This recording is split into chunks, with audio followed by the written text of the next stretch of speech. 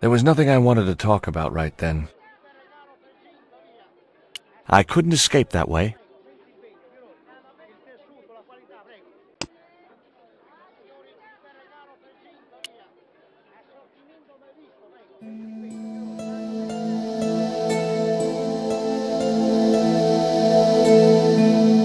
I had nothing else to ask him.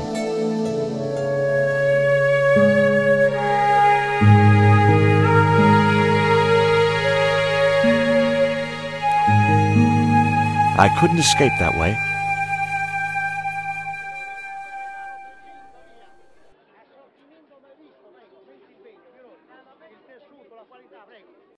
Hey, Dwayne, I want you to tie this rope to your truck and then drive forward. I'd had no idea whether this was really going to work, but I'd seen it in a black and white western. Of course, Hopalong was using a horse and Dwayne had a 4-ton truck, but hey, the principle's sound. Anything you say, George.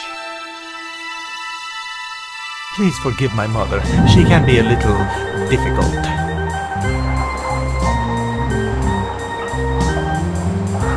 Oh, my feet! Raoul! Propose, you idiot! Don't mind her. She just wants grandchildren. Don't think I can't hear you, Raoul. I want the worthy successor, and you're not it. Propose now, or I'll do it for you. Look, Nico, we haven't known each other very long, but...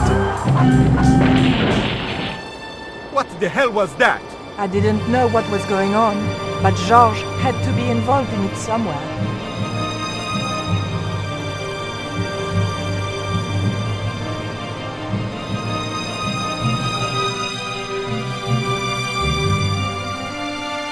I ain't gonna say a thing, cause that sweet sound of falling masonry says it all. Quick, senor, the river. Huh? Wait, what about Nico?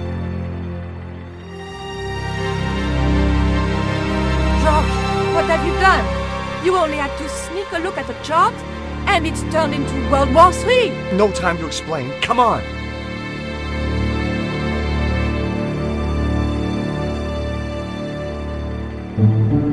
Don't move, terrorist scum! You talking to me, Junior? Yes, I'm talking to you, fat man, and my name's not Junior. A word to the wise, Junior. You carry on waving that pea shooter in my face, and the next person who sees it is gonna be your proctologist. Savvy? General, I am happy to report that I have apprehended the terrorists. You idiots, not them! The other American and the French woman! They're the ones!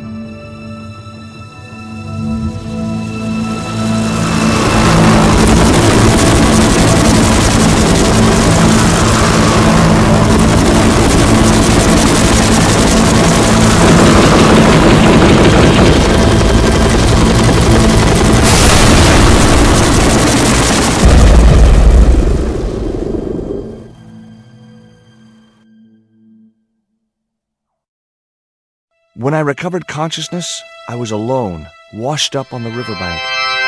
My head was aching fiercely, and my mouth tasted like a swamp. At first, I thought the music I heard was in my head.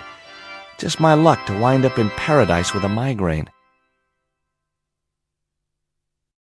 But I followed the sound and discovered a treehouse in